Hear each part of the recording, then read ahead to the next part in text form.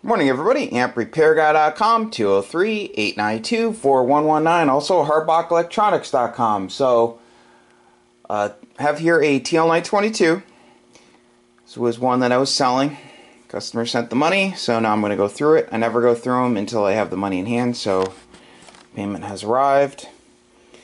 So I'm going to do everything that needs to be done, and I'll show it working on the band of the customer's choice. So it needs a new air variable cap, so I'll replace it.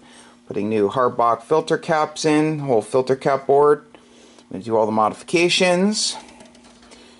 And I have other amps here, but I'm waiting on parts. So parts. So please like, share, and subscribe. I'd really appreciate it, and I'll be back when it's all done. So see you guys in a bit. Stay tuned. Bye. Okay, so this will be a really quick video. People wonder, where does Amp Repair Guy go when he doesn't put videos on? I'm here fixing amps, but unfortunately, I'm waiting on parts. So this was a 922 that I had as a for sale amp. It sold. Customer sent me the money, so I repaired this yesterday. Went through it, did everything I needed to do. I'll show you the video when it's done. It's done, but needs a zener, so I had to order a zener. I was out of them. So I did clean off my bench a bunch. I have more to do, but filled up a garbage bag, so stuff all over. So the Henry amp, that's done. Just waiting. The customer wanted me to delay shipment because he's on vacation. Then I have a Dentron amp over there, Clipperton L.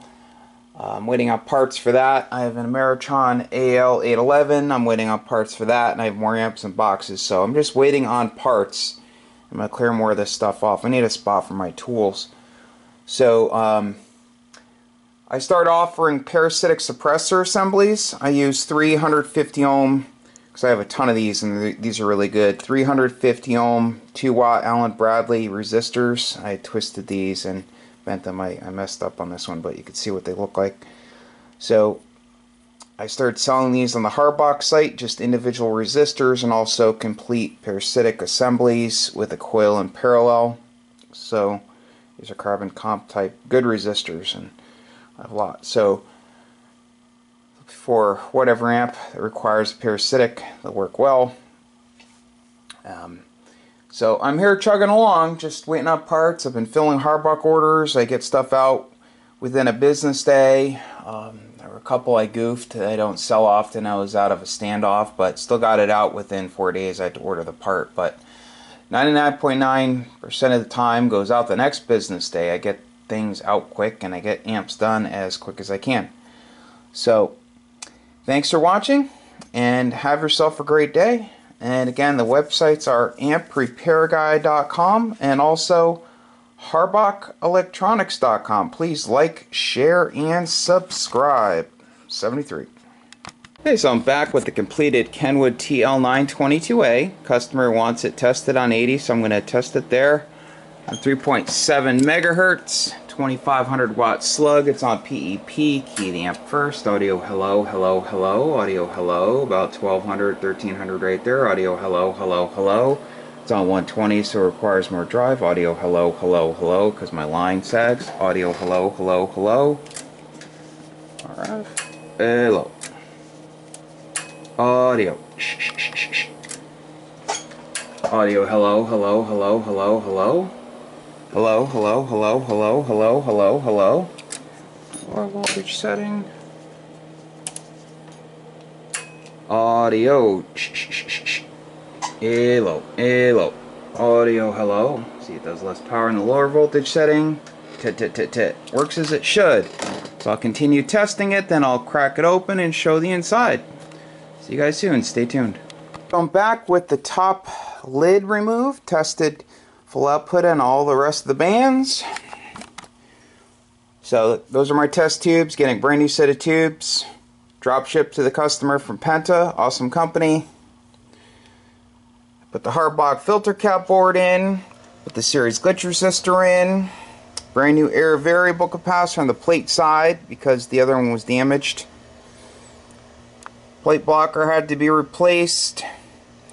This is different anode caps. These are small ones. They're not really tall. They don't stick up any further than the other ones in total. Didn't have the other ones, so use these. Zip tied the wiring. Added the strap here. The cap on this side looked good. Someone did half the 10 meter mod. They didn't solder the wire in properly, so I soldered that really well on the band switch. Okay, so I'll flip it over and I'll show you the bottom. Be right back. See you soon. So here's the bottom. The Zener diode was shorted, so I replaced it. I also replaced the diode over here.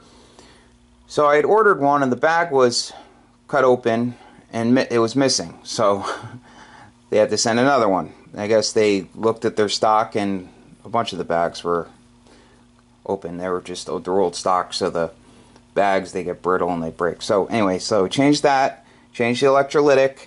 Band switch was cleaned with deoxit gold. Same with the input rotary switch, both in perfect condition. I inspect them carefully.